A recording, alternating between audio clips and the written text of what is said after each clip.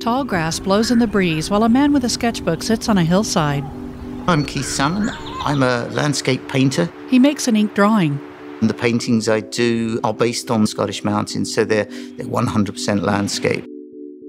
I found out in 1990 that my sight was deteriorating, and it's gone downhill very quickly, so that I'm now officially registered blind. I just realised I had to adapt and find new ways of working.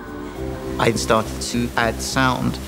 Whenever we went walking in the mountains, the recorder went with us and we would stop and I would record. And that was the starting process, which has led on to the Oregon project.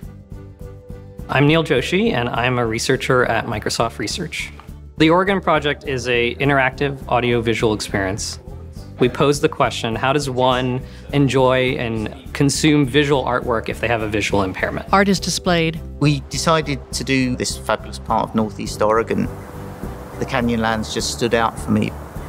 These locations were not only visually very different, but also audibly very different. We wanted to mimic the visual experience in sound, so people could have an experience with sound that was also personal. If you move backwards just a little bit. Oh, wow! There's 4 Kinects, 15 speakers, and 3 drawings in front of you. As you move through the room, your position is tracked and you hear a sound recording that's specific to your location in front of the artwork. A woman stands under speakers, then places her hand out in front of different drawings. I'd like to think that in the future we would be able to sort of have something like this, something that gives a sort of just broader audio experience, which would help both visually impaired people, but also fully sighted people.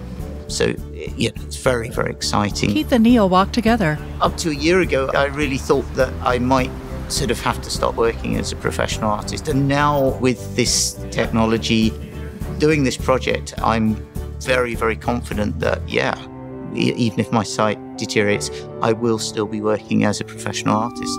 On a mountainous landscape, Keith sketches near colorful wildflowers. Microsoft.